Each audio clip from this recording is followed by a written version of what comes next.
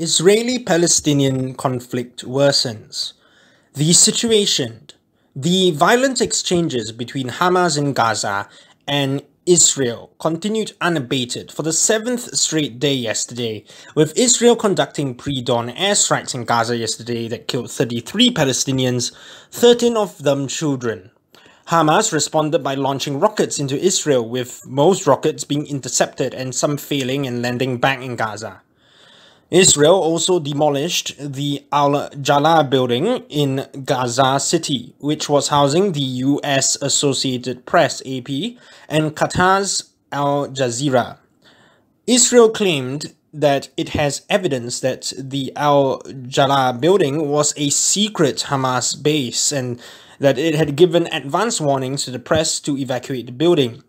Israel apparently revealed the evidence to the US, who endorsed it but refused to show the evidence to anyone else. AP has denied Israel's assertion that Hamas was using the building. In retaliation, Hamas fired 120 rockets at Israel, while Israel also responded by bombing the house of Hamas leader Sinwar. The death toll. Overall, Israel has suffered relatively minor casualties in the recent conflict, with 10 Israelis dead, including 2 children, while Gaza has suffered 181 Palestinian deaths, including 52 children as of yesterday. The reason for the disparity in deaths is Israel wielding absolute air superiority over Hamas, due to Hamas not having planes, meaning that it has no ability to defend Gaza against Israeli air raids. Israel has the Iron Dome, an advanced air defense system designed to intercept rockets and artillery shells, which defends Israel successfully against almost all attacks. The cause.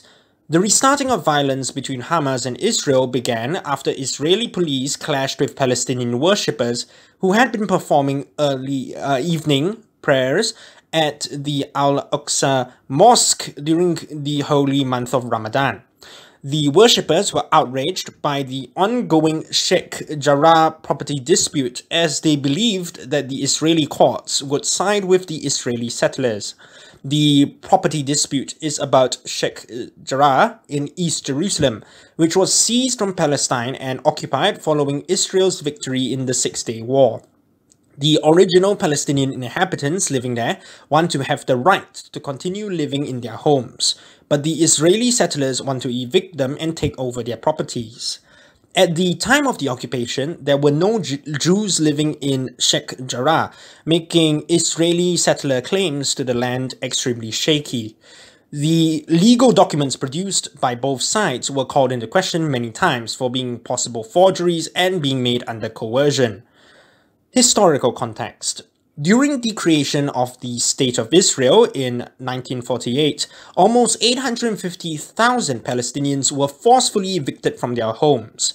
In West Jerusalem alone, only 750 of the 28,000 Palestinians originally living there were allowed to remain, with the property of former inhabitants confiscated, ransacked, and distributed to Jews. In response, a few hundred Jews were expelled from East Jerusalem and their properties seized by Palestinians as well. It was assumed that as both sides had performed expropriation of property, with the expelled inhabitants of each side receiving the expropriated properties of the other side as compensation, that the matter was settled and that Israel would not make further demands.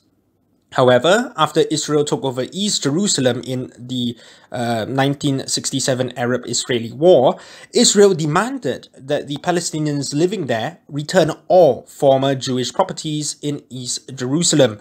This is in spite of the fact that the Palestinians are forbidden under Israeli law to claim any of their former Palestinian property in West Jerusalem.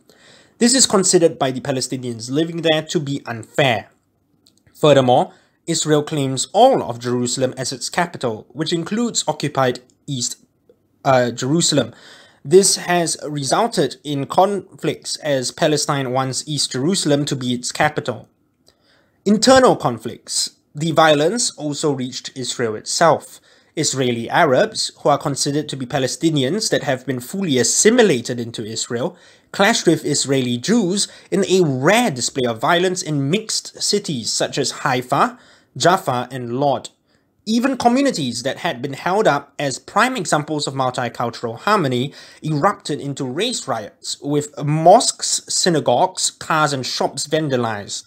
Mobs of Israeli Arabs and Israeli Jews also lynched lone victims. International response. Thousands of people worldwide, from New York to London and several other large European cities, rallied against the oppression of Palestinians by Israel. About Hamas. Hamas had won the 2006 Palestinian parliamentary elections, but lost control of the West Bank to Fatah, while it managed to gain de facto control of Gaza. Hamas and Fatah were part of the same Palestinian Authority, but fell out after the election and fought one another in the Palestinian Civil War. They have promised to work with one another to one day reunify to form a united Palestinian Authority again someday. Although Fatah has been more cooperative than Hamas when engaging with Israel, it is interesting to note that Israeli settlers have continued to evict Palestinians in Fatah-held territory in the West Bank and colonize the Holy Basin of Jerusalem.